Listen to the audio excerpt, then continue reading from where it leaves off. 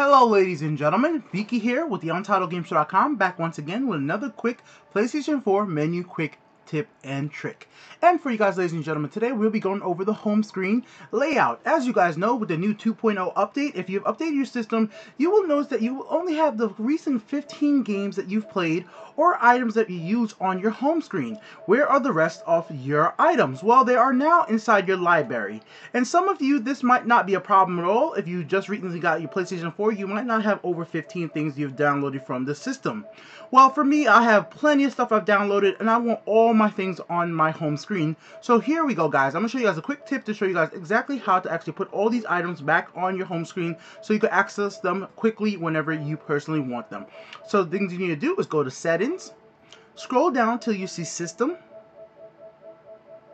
press X. Go right here where it says limit number of content items on home screen. You want to click that off. This is default turns on in the new system 2.0 update. Alright guys, so if you want it the old way, you need to go ahead and turn this off. Go back with circle. It'll take a second to save. There we go.